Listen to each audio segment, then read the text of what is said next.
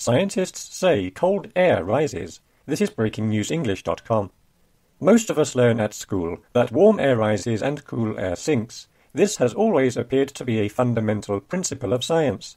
However, a study from the University of California, Davis, found that there are circumstances in which cool air rises.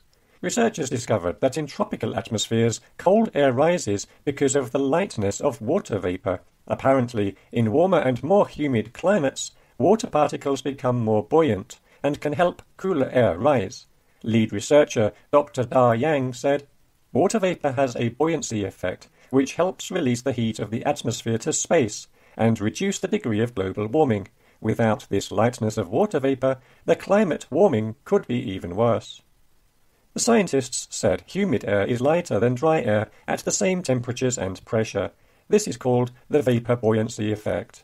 It allows cooler air containing water droplets to rise, which then forms clouds and thunderstorms. The resulting rain has a cooling effect in tropical areas.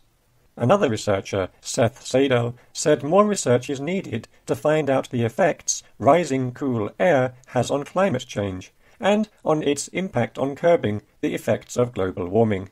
Seth Seidel said, "Now that we understand how the lightness of water regulates tropical climate, we plan to study whether global climate models accurately represent this effect."